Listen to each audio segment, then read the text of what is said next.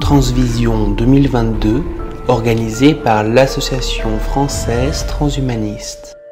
Voilà, alors nous reprenons nos débats pour cet après-midi par une première table ronde sur un aspect bien particulier du transhumanisme et une forme plus originale, peut-être du longévitisme, en s'intéressant à la cryonie ou cryopréservation. Nous espérions avoir avec nous Max Moore, malheureusement, et Natacha Vitamon ne pourra pas être là. Natacha est malade, mais l'un comme l'autre ont quand même dans les derniers moments réussi à nous faire parvenir des vidéos qui donc répondent aux questions que nous leur aurions posées. Donc nous les avons pas en direct, nous allons les écouter quand même en différé. Voilà, je ne la fais pas plus longue et ensuite nous appellerons nos invités pour cette table ronde. Hello. For this panel discussion, I will be in my role as Alcor's ambassador and president emeritus. So it's my job at Alcor to talk to the media, talk to groups of people, to convey the idea of cryonics, do a lot of writing. So I have a lot of experience in trying to communicate these ideas. But I don't think I have to work too hard on that here. Hopefully most of you are at least reasonably familiar with cryonics at this point. If not, you really should be. And I'll get some idea of why as I go through. The first question that Mark sent me, I have 8 questions to go through very briefly. What is your specific approach? How is your approach different from others? Now I'm taking that to mean Alcor's approach, me as an Alcor representative. And of course there are many things I could say about that. One is that we are not the low-cost option. We are the doing as much research as possible, doing the best job we can, doing as little damage to you as possible option. It's very much our philosophy that we cannot rely on our friends in the future to solve all our problems for us. We have to do as good a job as we can today. And that takes resources, that takes spending. That means that we have to charge a certain amount for this process. That's not for everybody. Some people may want to take a low-cost option, have a funeral director ship them to their organization or however they do it, but that's not the way we've chosen to approach it. And I think you have to be very clear about that. One is not necessarily better than another. It depends on what you value, what your estimates are, or how much damage can be repaired, and so on. So that's one part of our difference. I would say another important part is that Alcor's approach is very cautious in a sense. And this might seem a little bit odd for something like cryonics, but we're kind of conservative.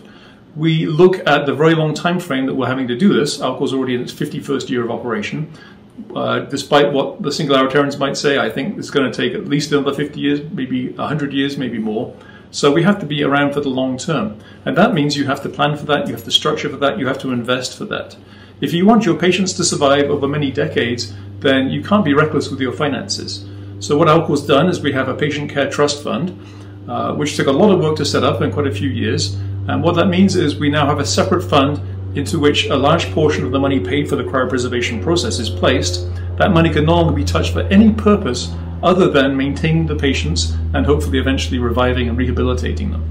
Now other organizations, as far as I know, don't do that. I think some of them might be thinking of doing that, but currently they just have a common pool of money and for operations, for marketing, for research, and for maintaining their patients, and it's not divided up. That's not the way we like to do things because our patients are helpless. They need us to take care of them, and so it's very important to have a dedicated pool of money that can only be used for that purpose.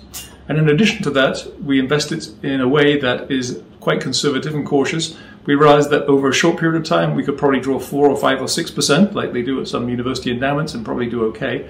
But when you look over a long period of time, you realize that becomes an extremely dangerous proposition. Now, traditionally, people have said for retirement, we draw maybe around 4%. That's become under question today.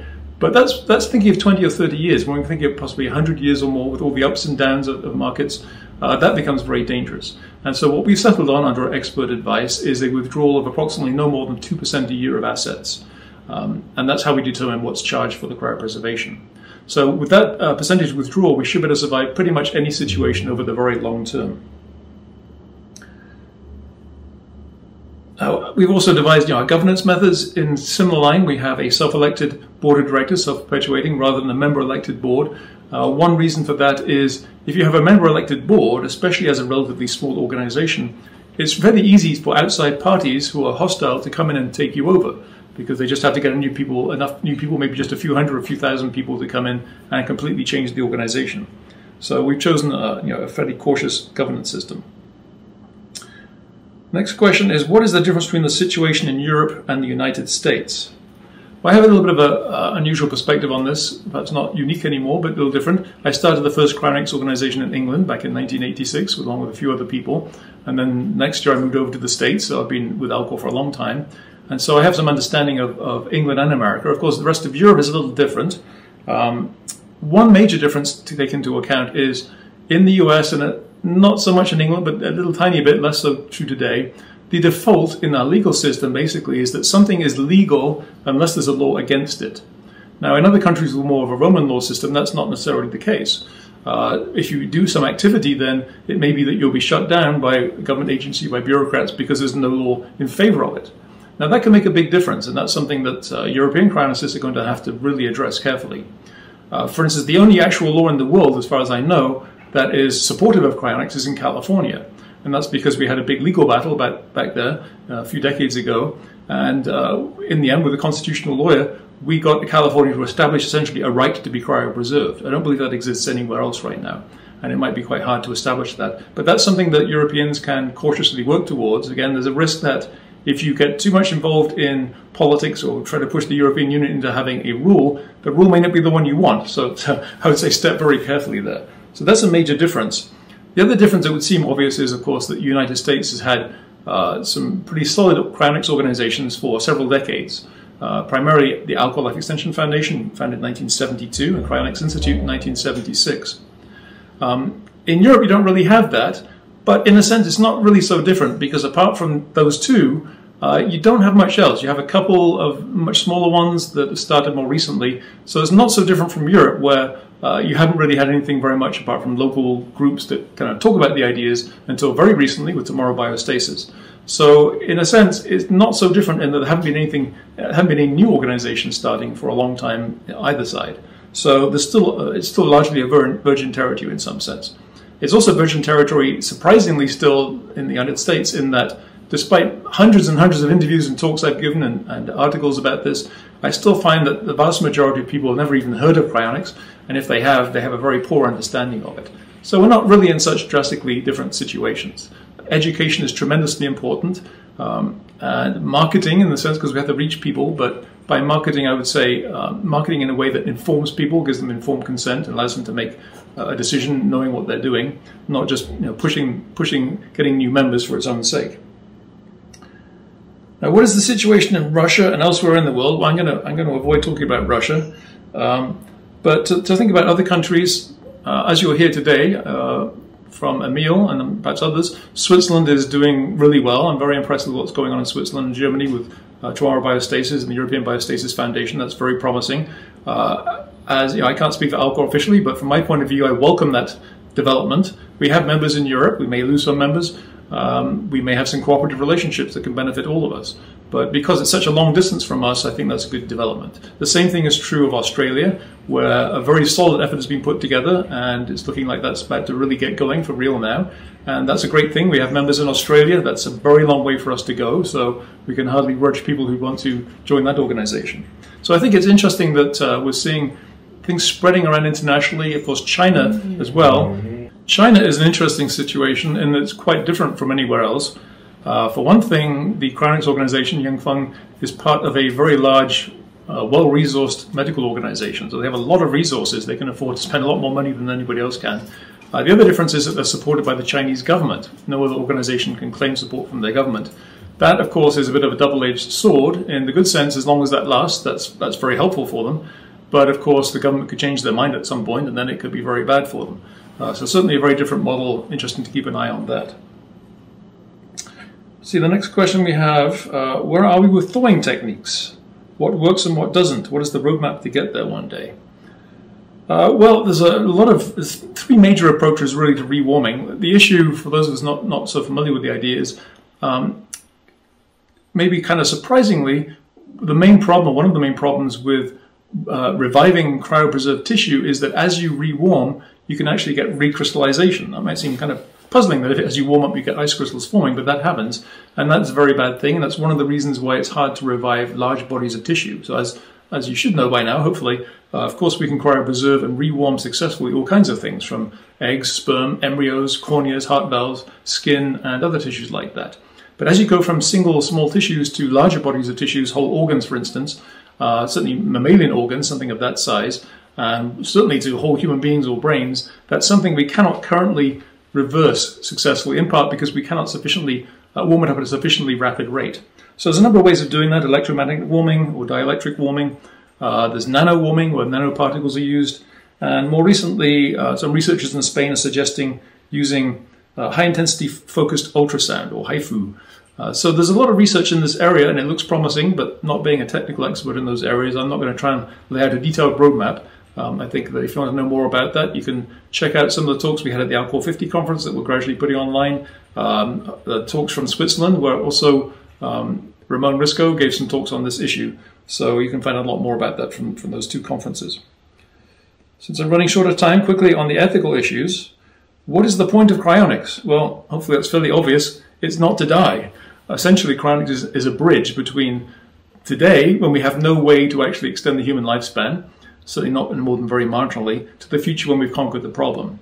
In my view, as I've argued in recent talks, I don't think we've made any significant progress on life extension in the last 30 more years that I've been watching this. I'm not as optimistic as some that we will in my lifetime or in the lifetime of most other people. So we're going to need cryonics as a bridge to that future. The next question involved challenging the idea that in the future, coming back in a radically different environment when the people you know are gone and the society has radically changed, will you really be the same person? Has identity really been preserved? I could get into a lot of detail on that, but my answer is that no, you haven't lost your identity in that situation. I take my personal example as one example. I moved from England to California. It was a pretty radical change. A lot of people I didn't know. Everything was very different in many ways. And other people have gone through much larger transitions than that one. And they don't lose their identity. Obviously, they're going to start to change what they do. They may have different careers, meet different people, may develop in a different direction than they would have. But the way they react is still going to be based on their personality, their traits, their tendencies. So I think that it doesn't mean you're not the same person. It means you can have a different set of challenges and you're going to develop differently than you would have if you'd stayed in the present, obviously. But no, I don't think it changes who you are. For the long answer, read my doctoral dissertation. Let's see, a couple more questions very briefly. Can we anticipate the motivations of those who will be in charge of reanimating bodies in suspended animation for a very long time? Why would they do it, or in whose interests? Well, from Alcor's perspective, one reason we will bring patients back is because it's in our mission statement. It's a core part of what we want to do. It's not just to cryopreserve people. It's not just to wake them up and shove them out the door and pat them on the back and say good luck. It's actually part of our mission to revive and rehabilitate patients. They're going to need that, obviously, just like people returning from long-term comas today. Also, of course, there's a contractual obligation. If we weren't to bring patients back, then we'd be liable for violating our contract. There are other things that you can consider.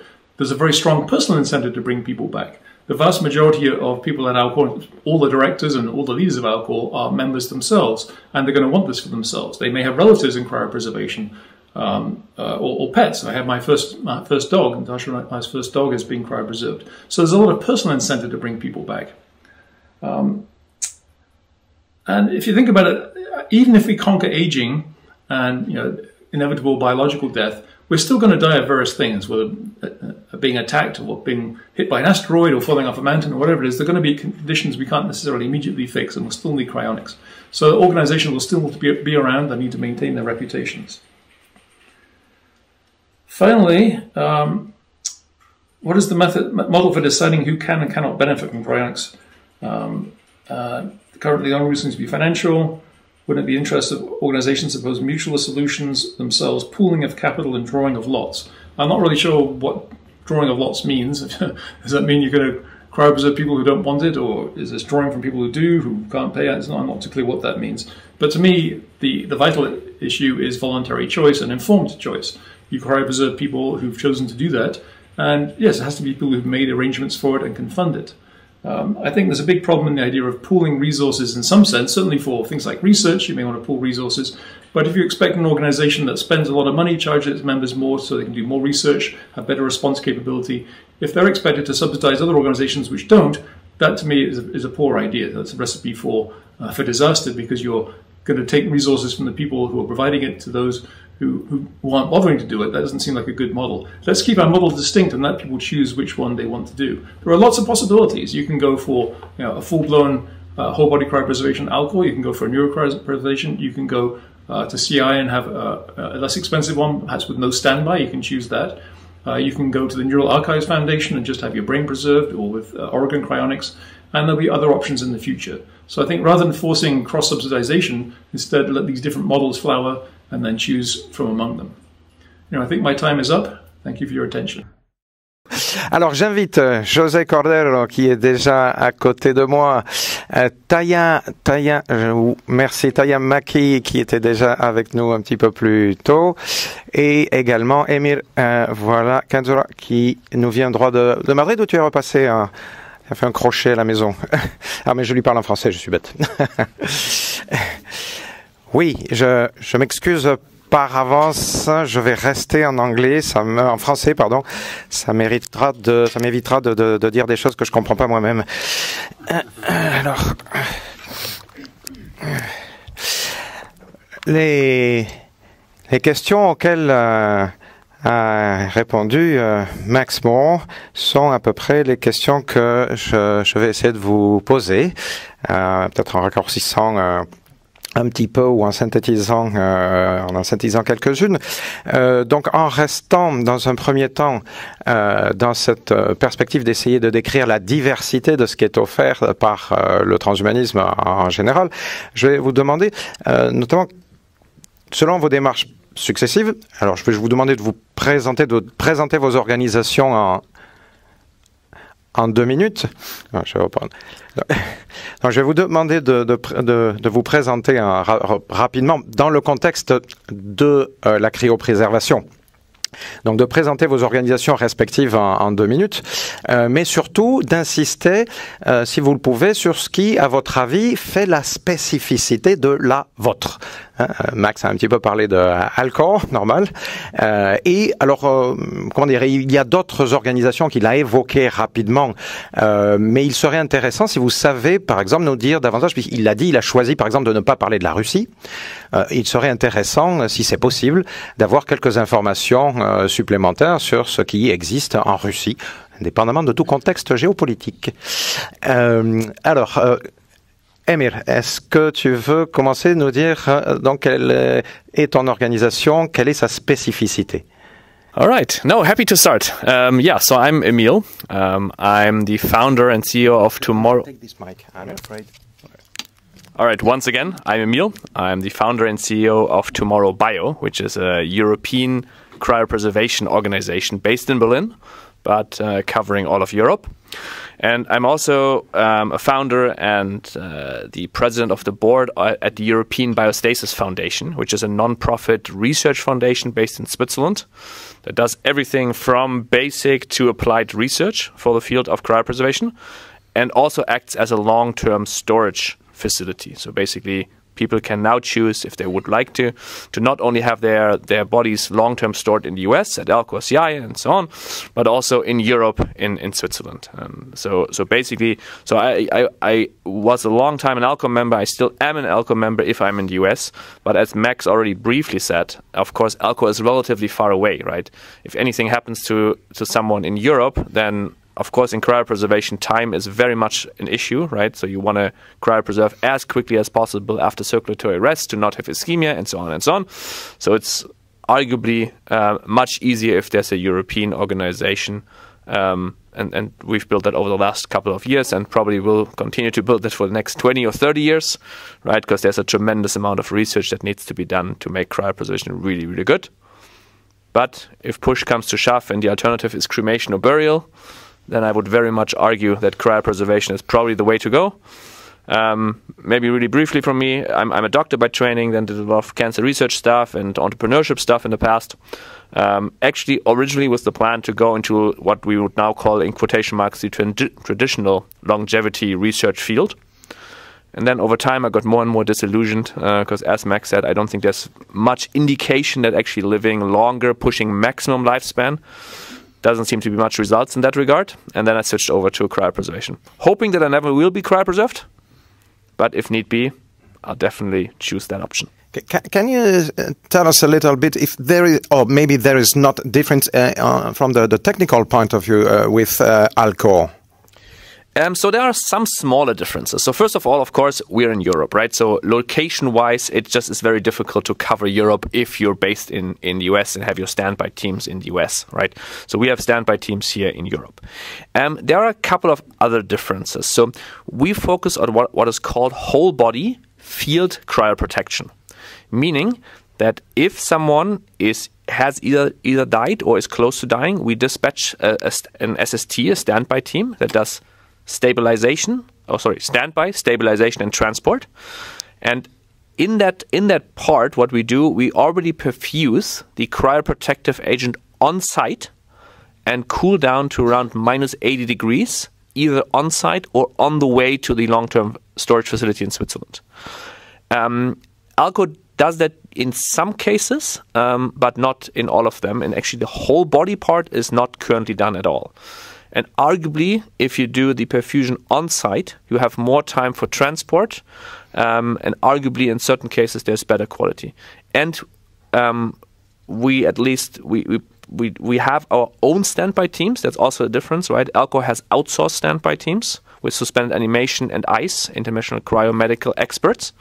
So if you have your own team, you have a bit more control, which I like a lot. And our teams have always like perfusionists and doctors on staff, which arguably is a soft factor, but yeah, it's a factor, I think. Okay, thank you very much. Taya, can you tell us a little bit about your institute and Cryonic Institute, and if there is other technical differences with Alco, for example? So just to clarify, it's not Cryonics Institute. It's actually, I'm the president of an association called Société Cryonique de France. Juste pour dire aussi que je parle en français, mais pour aujourd'hui, je parle en anglais comme c'est la journée anglaise. Mais comme c'est une association française, n'hésitez pas à nous parler après. So the association really has been around since 1967, and a man called Roland Missonnier was the original founder. I was hoping he'd be here today, but he's couldn't make it. So he asked me to restart the association in 2014 when I met him at a Cryonics event in Germany. And originally I'm from Canada, but I've been living here in France for 13 years, and cryonics is something I've been passionate about for quite some time. Again, a lot for the same reasons that Emile was talking about, also being really interested in longevity. I'm less familiar with transhumanism, but all these topics are very interesting. So basically our association, the goal is to reunite people in France to have a solid foundation to help educate people, because again, being educated, being informed about what cryonics is, what it involves, and what you need to do to be able to do it is very important, and also something that's really lacking here in France.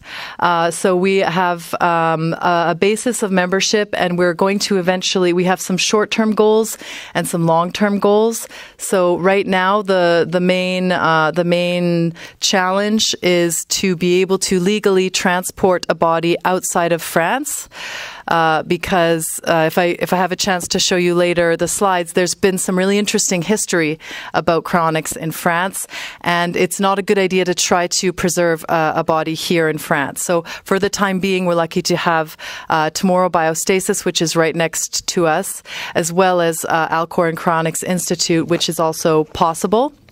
So short term is really to get the movement happening, get people interested, talk about it, make more art about it, make it more accessible for the general public, and also to really learn about how we can work within the legal framework of France to legally get someone out and have a successful cryopreservation.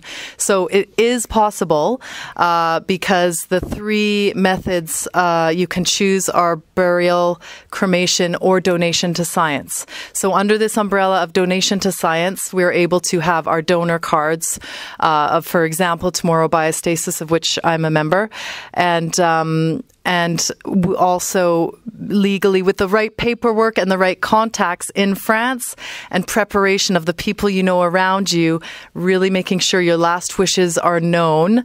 It is possible to have a successful cryopreservation with a little bit of, well, maybe a little more preparation and contacting the right people. Our long-term goals are to change the laws in France, to make this choice a legal choice, because liberté is very important.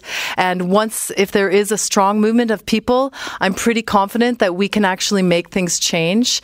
And there has been on a European level, a Spanish lawyer, Jordi Stanislas, who's proposed something to the European Court of Human Rights, and this is going to be potentially optimistic for us as well, if there's something mandated at a European level that we can really touch upon in France.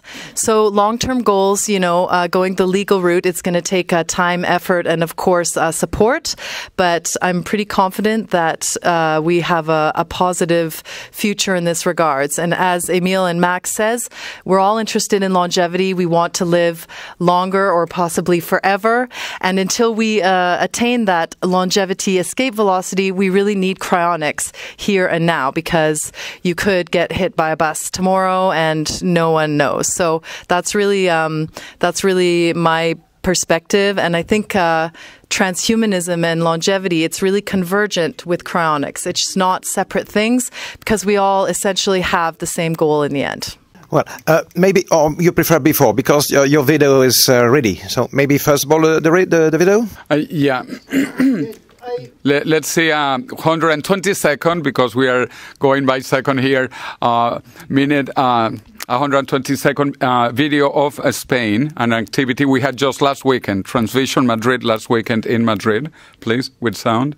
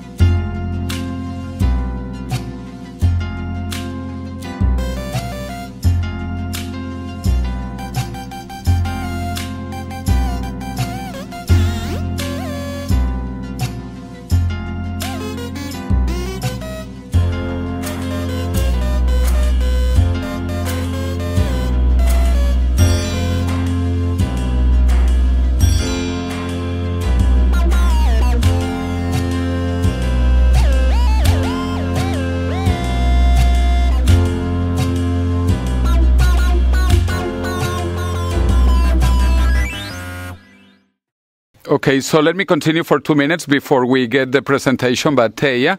So last weekend we had an activity in Madrid to position formally cryonics in Spain. I already had another event 5 years ago, but this was really the big launching. We brought the ambulance from the Netherlands. There is right now there are 3 ambulances, one that belongs to Tomorrow Biostasis in Germany, one in the United Kingdom, and this one in Amsterdam in the Netherlands. So we brought that because it is the biggest one, the most sophisticated. It is a 600,000 euro ambulance. In fact, the person who brought it in, he says it is the most advanced ambulance in the whole of the Netherlands.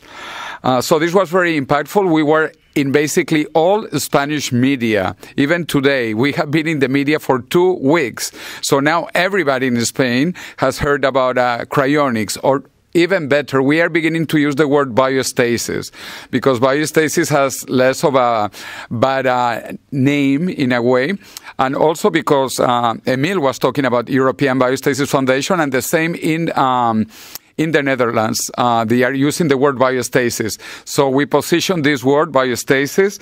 We had, as I said, all kind of TV and newspaper impact.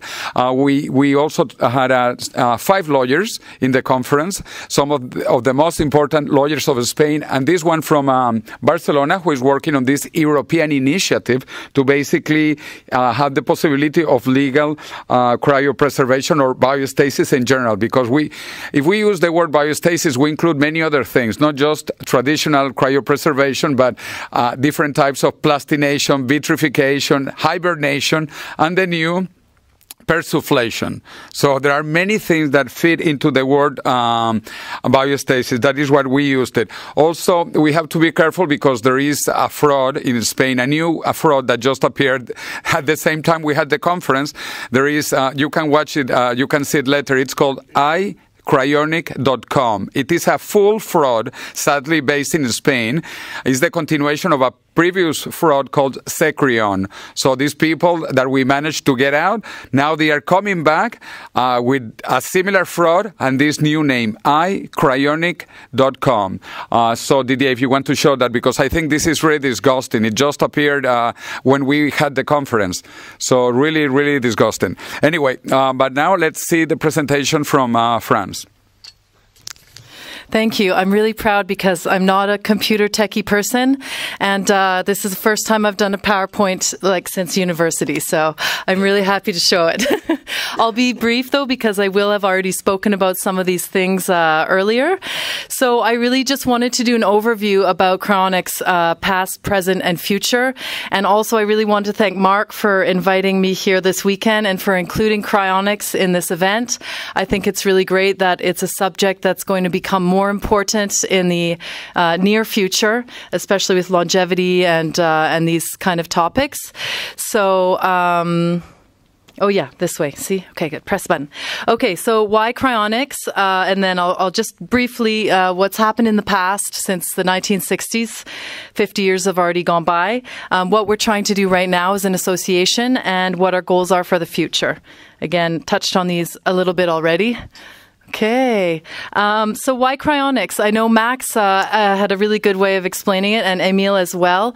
It's really convergent with transhumanism because we have this goal of wanting to live a great life and blissful existence in the future. And until we're actually available to have that technology to prolong our lives, we need another option. So a possible chance or death. So for me, and hopefully a lot of you, will choose having the possible chance, even though, of course, right now it's not a guarantee because we're not obviously at the point of having that technology. There's a lot of promising research. Also, I think Emile touched upon this, and Max as well. I've been to a lot of cryonics events in the last 10 years since being in France, all over Europe, and even in the States. My first event at the Teens and 20s, where I met Ben Best. And there's a lot of really good research happening by a lot of prominent people doing the research. Obviously, we need more funding. We need more research. But when you look at some of the results, it's a really optimistic for me. I'm not going to go into details, but you feel free to, if you want details, you can look that up or you can ask me about particular scientists and researchers. But it's looking really good for the possibility of viable evidence-based cryonics. And also just seems like a good idea. Kind of summarizing the points I said before, we all want to live longer, and this is a really kind of our main bet right now is to sign up for cryonics. Okay, so in the past, as I mentioned, the Société Cryonique de France has been around since 1967, and Roland Missonnier, who's our Président d'honneur, can't be here today, but he's the editor of Cryonics News magazine, which he has published for over 50 years. It's a wealth of information. It's published in both English and in French. If you're interested in reading it, it's available on our website, which you'll see later. And so there's a lot of people involved back in the 60s. There were doctors, lawyers, lots of people, including Dr. Martineau. And in 1970, so shortly after the the association was founded, they had a proposal to build a cryotorium, as they called it, in France. They had the permission from the local town hall. They had the permission from the sub-prefecture. But when it got to the level of the Secretary of the Interior, it was vetoed. So this was unfortunate, obviously, for the development in France. And then in 1981, Dr. Martineau, who was also part of the association, he had a castle in the Loire Valley, and he had built pretty high-tech freezers in the basement of this castle, with the goal of cryopreserving himself and his family. So in 1981, his wife unfortunately died from cancer, and he cryopreserved her there in his castle. And this made quite the buzz in French media, and you can still see a lot of the media around this. And he actually, to help fund the upkeep of the freezer, he would let people come and visit the freezer and see the freezer. So this is quite well known about. And then in 2002, Dr. Martineau died himself, and his son Remy took over to respect the last wishes. He also preserved his father, Dr. Martineau, in the second freezer. So this was a groundbreaking case for people trying to do it themselves. But at this point, when Dr. Martineau died, the local authorities intervened, and they said, we need to put a stop to this because it's illegal. So the son, Remy, he actually launched a legal campaign. He had a lawyer to fight to respect his parents' wishes, and they actually lost because the judge ruled, and this was really just an interpretation of the law. He ruled that it's not cremation and it's not burial, so it's illegal. So that was really unfortunate because the son was ready to take it to the European Court of Human Rights. But in 2006, the temperature indicator on the freezer malfunctioned, and both the doctor and his wife were warmed to a temperature of, I think, -26. And Remy decided there's no point going any further because what's the point? It's too late. They've been thawed. So this was really unfortunate as well for cryonics in France because this could have been a precedent case. But unfortunately, it was quite negative. And because of these things, in France, we have a really negative public image about cryonics, lack of awareness. Often people say it's illegal, and so there's not a lot of real information out there. So that's what I'm trying to help change. Oh, yeah. Okay, press forward button. So right now, like I mentioned, we have an association, and I'm super happy to have some help. I've been doing this since 2014. When Roland asked me to take over, I was very happy. But I since have had 2 young children. I'm a school director, a dance teacher, and an artist. So in all my free time, I try to do this, which until now has been quite difficult. So we're really trying to get people together, as I mentioned earlier, to help disseminate information, awareness, education, contacts in funeral directors, people that can help us on site if we do have to help someone with a cryopreservation, and just have that support. So this is, I want to just point out our wonderful new Secretary Kevin, who's sitting over there, made the nice flyer with some information. So feel free afterwards as well if you want information or want, yes, thank you, to contact us. You can sign up for our association, and we are happy to have new members. So collaboration in Europe, also really important. Having someone like Tomorrow Biostasis nearby France, as well as working with the Dutch groups and the German groups in Europe. The more people and groups we have together, the stronger we'll be, and the better we will be able to have successful cryopreservation. And yeah, really, the goal is to create a movement. So for me, when I came to France, I really appreciated that when you have a movement in France, the people actually really have the power to make change with the protesting and lots of power. So I think that with enough support from the population in France, we can really make things moving. So I'm really optimistic about it, especially the future. So like I said, we want to have a French standby team in major cities. so that we can help intervene right away as soon as something happens to one of our members. And this is really also why being part of an association where we know what your last wishes are, it's really going to help having that support. And changing the laws, again, this is kind of an optimistic long-term goal, but I'm pretty sure we can make it happen because it has happened before. And I think the fact that times are changing, the more awareness people have, they will say, hey, this makes sense. Why shouldn't we have the right to choose that? Much like even other types of burial where, you plant a tree and things like that. So I think the liberty part of it will help with this goal. Public acceptance. Again, even in transhumanism, in longevity, we all know this is very challenging. But again, trying to make it easy to understand and actually normalize, in a sense, what is cryonics. This is really something that we should have the right to do. That's really going to help. So the more we talk about it, the more we create art and things to get in touch with people, the better we can be accepted by the public. Maybe eventually having a storage facility in France. France has almost 67 million people.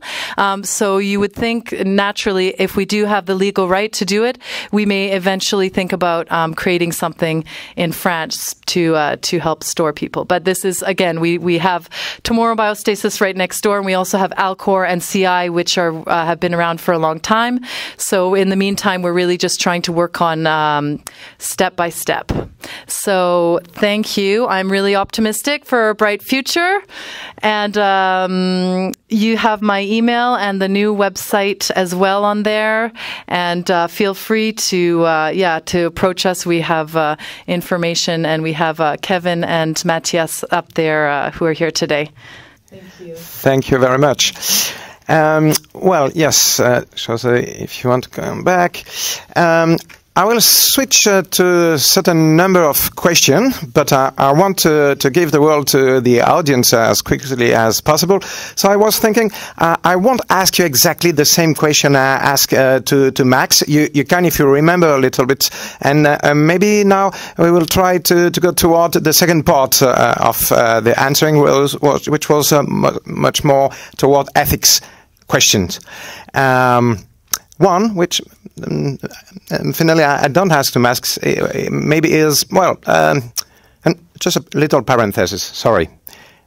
I have to say that I'm not quite a lot of transhumanists which are not convinced by cryonics. All transhumanists are not cryonists. There are almost a lot of them are skeptics.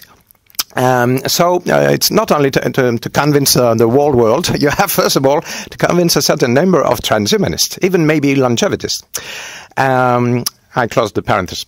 I am one of the skeptics. One of the questions may be, it's quite weird to involved in a project for whom the result we don't know, we know nothing. Sorry, maybe I will have to switch in French. Switch. Nous ne savons rien. Yeah, sorry. Nous ne savons rien sur le résultat et nous n'avons pas ou nous ne sommes pas, je parle pour un peu plus que moi-même, nous ne sommes pas convaincus de la moindre preuve de concept, comme on parlait de preuve de concept jusqu'à présent. Je comprends les difficultés, à la fois les réelles difficultés techniques, et les difficultés qui sont les mêmes que par exemple pour le longévitisme, à savoir on peut difficilement recueillir des fonds puisque tout ça n'est pas reconnu comme soin et donc les autorités publiques, etc. ne vont pas accepter, même les grandes entreprises ne vont pas accepter d'y mettre un sou. Donc c'est d'autant plus difficile de faire de la recherche dans ce domaine. Néanmoins, le fait est que autant que je comprenne et que je lise sur le sujet, je reste sceptique sur la possibilité déjà d'avoir la preuve de concept sur l'arrivée, le dégel. C'est-à-dire que pour ce qui est de la cryopréservation, là, c'est, me semble-t-il, convaincant. Par contre, sur l'aboutissement, il me semble qu'on n'y est pas encore. Et il me semble que tant que la cryonie n'aura pas démontré de manière suffisamment forte qu'il y a vraiment cette preuve de concept, alors il y aura des obstacles quasi insurmontables. Et que ça n'est pas seulement, par exemple, l'histoire du Docteur Martino, qui est assez tragique en effet, mais ce sont des arguments de fond qui risquent de continuer à bloquer la cryonie. L'un après l'autre, est-ce que vous voulez proposer des arguments pour répondre à cette interrogation et cette interpellation avant qu'on demande au public? Juste pour répondre, to respond to that about the revival part, I wanted to bring it this weekend, but it's a giant book that's really heavy. Ashwin de Wolf offered it to me last weekend in Madrid. It's called Cryostasis Revival. I don't know, maybe we can also put the cover of that on the online. And this is a tome, very thick with scientific research. A lot of the prominent researchers in cryopreservation about methods and ways that will be possible to revive someone. So I don't know, Emil, if maybe you have more to say on that. Sure. Yeah, a lot more. I don't know if you can. I think this works. Right. All right. So regarding to revival, so I think there's a couple of fundamental things about cryonics. Right. I never want to be cryopreserved. Right. I very much hope that in 20 years I need to go to all my longevity friends and tell them, hell, listen, I'm wrong, you were right. Now just please give me the treatment, give me the pill, give me the medication, and then I just live on, right? Absolutely. But if I'm getting diagnosed with an incurable cancer tomorrow, or get hit by a car, or die at 85, I damn well want to be rather cryopreserved than buried or cremated, right? So it's not that cryopreservation is a great option. It is the best option in comparing to the other ones, right? Now, regarding revival, it's very difficult to argue exactly how revival will work, right? Because you would need to basically predict what will be possible in 100 years from now, or 50 years from now, or 150 years from now, or 200 years, right? So relatively far in the future. There is a good amount of, at least, like kind of, I wouldn't call it proof, but kind of signs, like proof of principle, that it might work in principle, right? So there's this paper from Natasha Vitamore that shows that you can preserve C. elegans, and when you bring them back, they keep their memory. Of course, we're talking about a worm here, so memory is, of course, kind of in quotation marks. You have started to bring back larger volumes, like kidneys from rabbits and so on. I would always argue that I think cryopreservation, everybody here who is kind of toying with the idea of, or thinking about the idea of signing up, probably needs to make this call without knowing, right? So I'm pretty sure that in 50 years from now, when I might need to be cryopreserved, I will not know if at that point revival will be possible. But then again, the alternative is worse. I'm very confident in, personally for me, making that choice as long as I'm not aware of anything why it fundamentally cannot work, right? And revival indeed is a big problem, but Thea already brought up the book from Robert Freyes, one of the preeminent nanotechnology experts, which basically lays out a blueprint plan from A to Z how revival would potentially work, right? There's a lot of new nano warming, and we're considering funding this project in Spain with ultrasound warming and so on. So there's a lot of stuff going on. And one more important point, cryopreservation so far has worked, or has done research with a couple of million funding per year. So small, laughable small amounts, right? So the hope, of course, what I'm working for is bringing more people into the fold, and increasing research funding as well. And last but not least, regarding all these fraud cases, they're all irrelevant. Like, no one signs up at these organizations. It's just someone who puts up a web page and says, I zero care about them. Like, and in fact, I think like talking about them is like totally a waste of time, because again, no one really cares about them. So I think everybody pretty much is aware who are the organizations that are trustworthy. So at least, yeah. In fact, we had this conference in Madrid last weekend, and they both were present. We released the book Cryostasis Revival, written by Robert Freitas, with the prologue by Greg Fay. Greg Fay is one of the people who invented the vitrification that is used today for in vitro fertilization, thanks to which 8 million humans have been born. So to reply to your question, this works so well that 8 million humans have been frozen. Of course, as little embryos or even eggs, but they have been frozen. So the proof of concept is there. It is right there.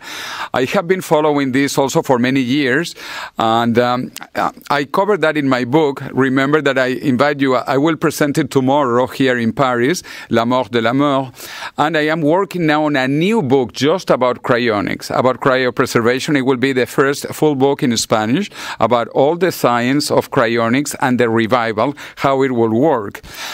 70 years ago, even freezing sperm was impossible. So we need to put this in historical context. In 70 years ago, there was no freezing of sperm and revival. 60 years ago, there was no freezing and revival of embryos. And now more and more organs are being cryonically suspended or vitrified and revived, beginning with organs, now full organs. First it was cells, little embryos, tissues, and now there are full organs like kidneys of rabbits, for example.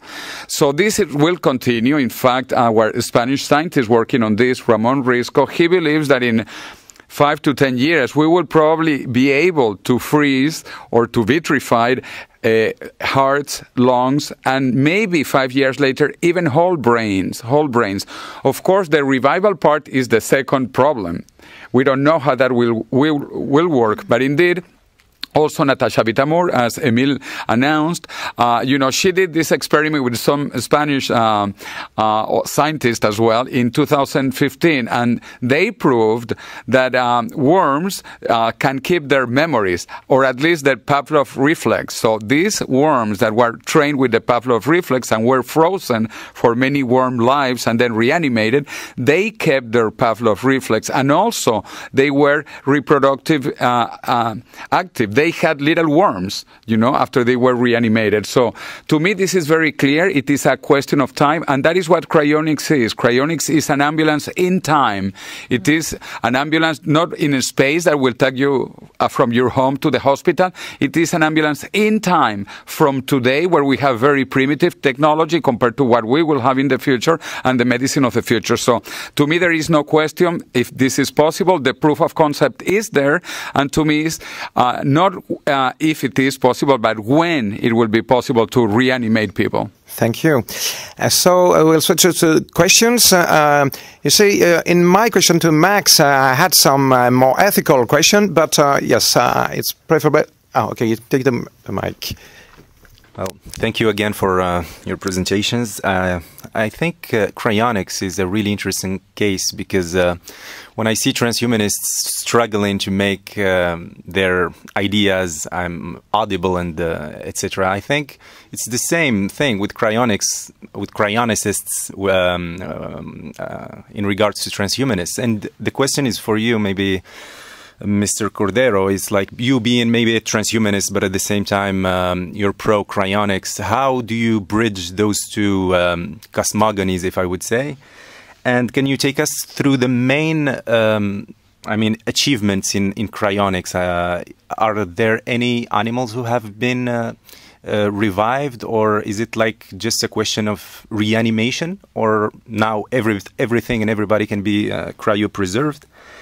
So yeah, I think this cryonics is a really interesting case for transhumanists, for the society, and cryonics towards transhumanists. So that's... Well, that is a very, very short question that requires a long explanation, but it is all in my book, Chapter 8. It is about cryopreservation. But yes, we try to explain that since this began about 70 years ago, we have been going into better organs and eventually bigger organisms. Like right now, we can basically do this with worms, different types of worms, knowing that they can be completely reanimated, keeping their memories and keeping their reproductive capabilities. The forecast, which is also in this book, if you can download it free from the Alcor Foundation website. It is called Cryostasis Revival. It is 700 pages long, but just read the prologue, which is only 4 pages, because Greg Fay, who invented vitrification that is used for in vitro fertilization today, he talks about what he sees coming in the next 20 years. And basically, and this Spanish scientist, Ramon Risco, they agree that in the next 5, 10, 20 years, we will be able to cryonically suspend, vitrify, or equivalent any organ of the body, including the brain, and be ready for soon afterwards be able to reanimate them, and maybe in a different substrate, which is also important. We might be post-biological. We might be able maybe to read your brain and all of that. Concerning being a transhumanist, to me, in a way, all these things are related. I believe in super intelligence, super longevity, and super happiness, which are the main 3 pillars of traditional transhumanism. And there are many ways to achieve that. And if I die, which I do not plan to die, and I make it clear to everybody, I think I will make it to 2045, which is the date given by my friend Ray Kurzweil for Rejuvenation Technologies. I strongly believe in that, and also longevity, escape velocity by 2030, and I plan to be there both for 2030 and 2045. It doesn't matter how old I am, because we are going to have rejuvenation technologies. But as Emil said, accidents happen. You know, if a piano falls on my head, I will be pianized. Well, and there might not be much left of my brain, so it might not be good to cryopreserve a broken or destroyed brain. But even then, I want it to be cryopreserved, because I don't know what the future technology will do. And because even if your brain gets destroyed in a certain way, it can be probably reconstructed in a similar way. I am an engineer. Engineers, we see what is possible, and to me, this is very possible. So anyway, to me, they are perfectly compatible. I don't see a problem with any of these ideas, and that is why I'm working on a book on cryonics. Oui, super. Donc vous venez de dire d'ailleurs que d'ici 20 ans à peu près, on pourrait congeler et conserver un cerveau entier. Donc j'en déduis qu'aujourd'hui, je ne parle même pas de la preuve de concept du dégel, mais simplement du gel. Pour l'instant, ça n'est pas réalisé. C'est-à-dire, si demain une voiture me renverse, mon cerveau, de toute façon, on ne sait pas, si je comprends bien ce que vous venez de dire, on ne sait pas le congeler correctement. Alors je voulais justement vous demander quel était le statut aujourd'hui de l'efficacité des cryoprotectants, puisque je sais que vous utilisez des cryoprotectants pour retarder, je crois, l'effet des cristaux de glace qui détruisent les neurones et les cellules des neurones, et combien de temps prend une congélation d'un cerveau humain, et est-ce que ce temps, je sais qu'on parlait dans le temps de fast freezing, c'est-à-dire qu'effectivement il fallait obtenir un fast freezing pour obtenir une vraie conservation du cerveau, parce que c'est comme un morceau de viande, quand vous le mettez au congélateur, il peut mettre 1 heure, 2 heures, 3 heures pour congeler à cœur. Or, effectivement, les neurones commencent à se dégrader, je crois, dans les 3-4 minutes, c'est ça ? Dans l'heure, on va dire. Donc voilà, je voulais savoir où vous en étiez des technologies du gel, en fait. Je vous demande même pas sur la résurrection. Qui veut répondre? Parce que tous les 3 êtes susceptibles de répondre. Because yes, I have been said something that was not properly understood.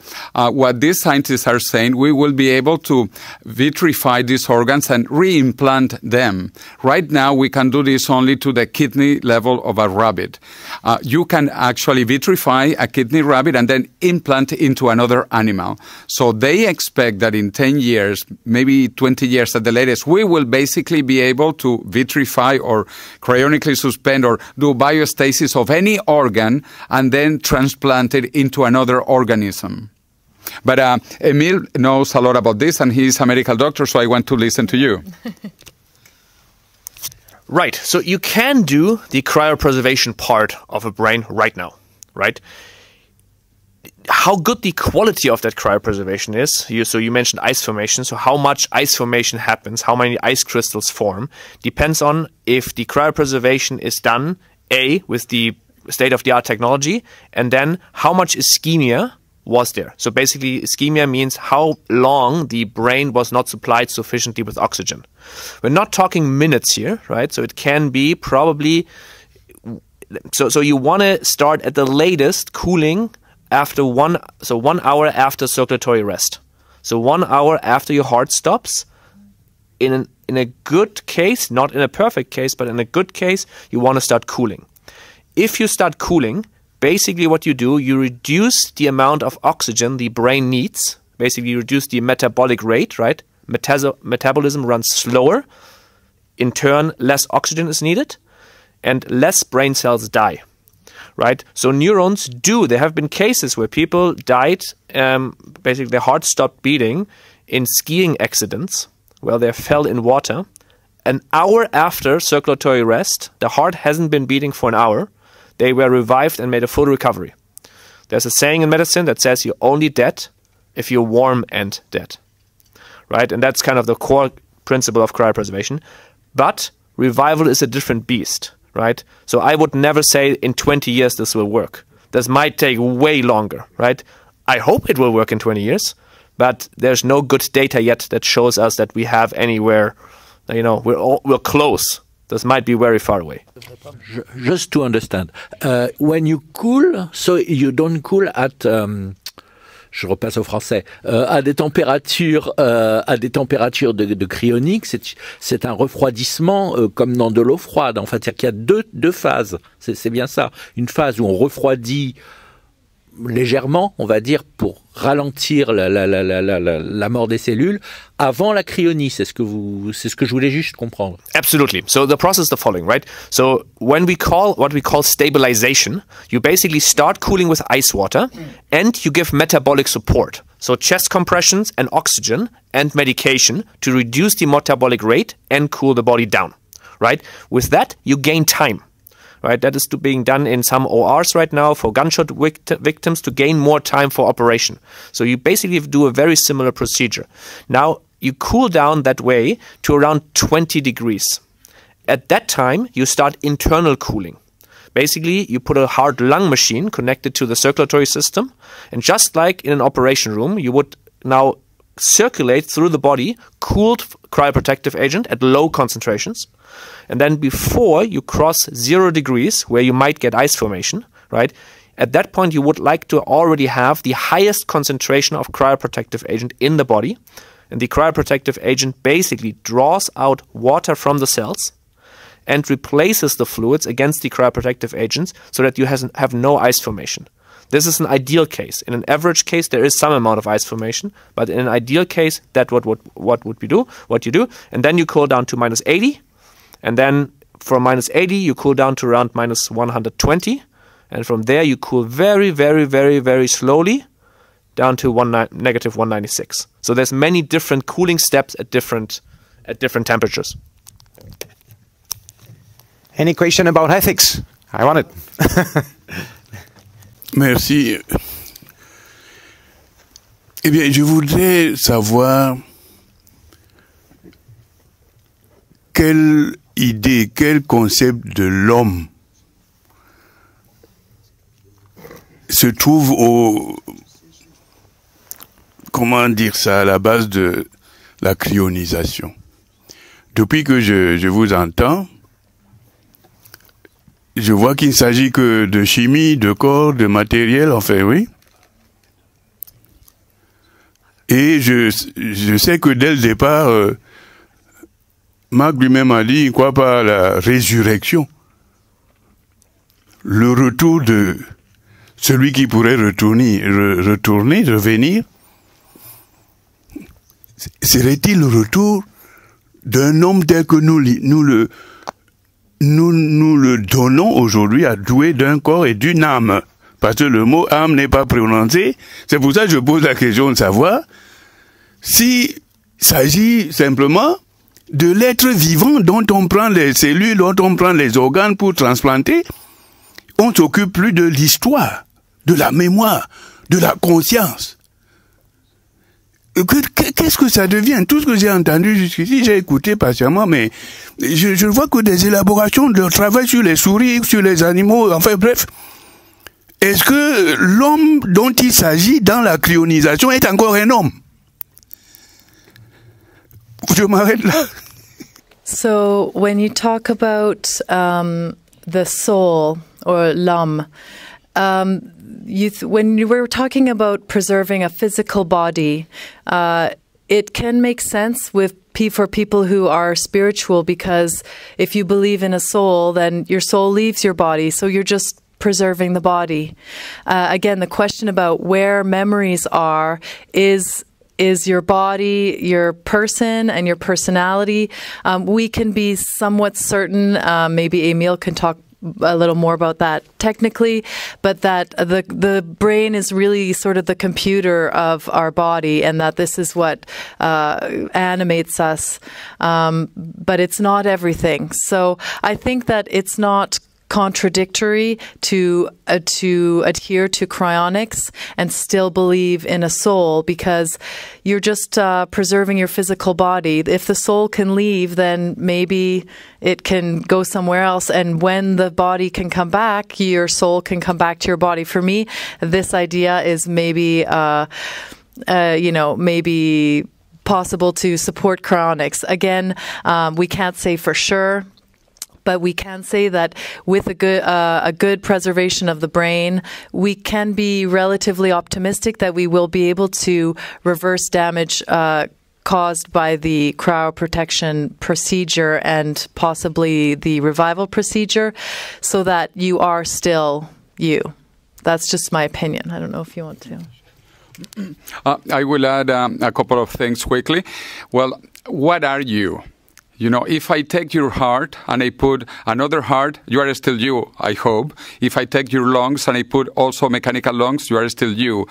I can take your legs. I can take your arms.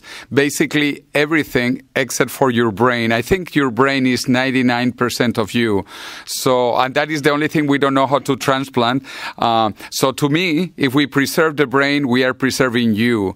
That is also why I'm in favor of neuropreservation. I don't want my old body. In fact, for a reanimation, I want a brand new body, and because the body can be cloned for one thing, but also in 30, 40 years in the future, I will probably have a cyborg body. But just to finish with the ethic points also, because you mentioned that, I think this is like medicine. Like we want to cure cancer. We want to cure Parkinson's. We want to cure people who die. And we know in the future we might have the technology to cure people. And why I'm worried about frauds, maybe in Germany that is not a problem, but in Spain we have had many frauds with stem cells and umbilical cords. You know, 20 years ago there were some people that went to the maternities and they said, oh, we are going to freeze your umbilical cord of the baby, the stem cells of the baby. They charged 2,000 euros. Well, at that time was pesetas, and then they threw everything out. They just kept going to maternities, getting money. And so you not only had to be saint, you have to appear saint. This was said about the wife of Julius Caesar. So in Spain, we have had several frauds on many medical issues. And without not talking just to Spain, what is happening in Russia is a disaster for cryonics. And this is very famous also in the USA. It's called the Chatsworth cryonics disaster. Chatsworth, many people were left to thaw and to die. And this was a real tragedy. Several patients died that way. So I think we have to be very ethical. We have to be and to appear ethical. So I am against all these frauds. So we have to distance ourselves. And I don't know why you say that you don't care, Emile. This is a bad name. What is happening in Russia is a bad name even for you. Well, answer by Emile. So I didn't say I don't care. I don't care. I don't think it's a relevant factor. Right? Like, again, no one who's in their right mind signs up at any of these organizations, right? So it's a side note. So that's what I mean. And also in the US, there were some problems in the past, but this was structurally, these organizations, this cannot happen again, at least at the current organizations. And maybe to really briefly answer, because I actually very much disagree with you. Of course, I think the type of person who signs up for cryopreservation believes that memory, personality, consciousness, everything that we value as ourselves is an emerging quality from the connection in our brain. Basically, you are your brain, as you, Jose said, right? So as long as we keep the brain around with good quality, then technically the capacity of you being alive is still around. And of course, soul for me is a very difficult, it's basically a belief. It's very difficult to argue that scientifically. So if someone believes in a soul, I don't think they necessarily need cryopreservation. But on the other hand, also cryopreservation is not going to hurt if it turns out to be true in the end. Yeah, just to respond to that, I don't believe in a soul or anything like that. I was just trying to say people who are spiritual, it could still adhere to cryonics because it's just your physical vehicle that's being preserved. However, I do also want my physical body to come back to as a dancer. You know, there's muscle memory, there's things also that are in the rest of my body. But of course, the brain being the most important part as sort of the headquarters of this sensation of self. Merci. Peut-être. Je pense que le débat n'est pas terminé. Nous ne pouvons pas le terminer. Il y a un grand nombre de questions aiguës qui demandent à être discutées. Nous aurons d'autres occasions, j'en suis certain, de poursuivre tous ces débats. Je vous remercie. On fait une petite pause, 5 minutes, je dirais. Merci.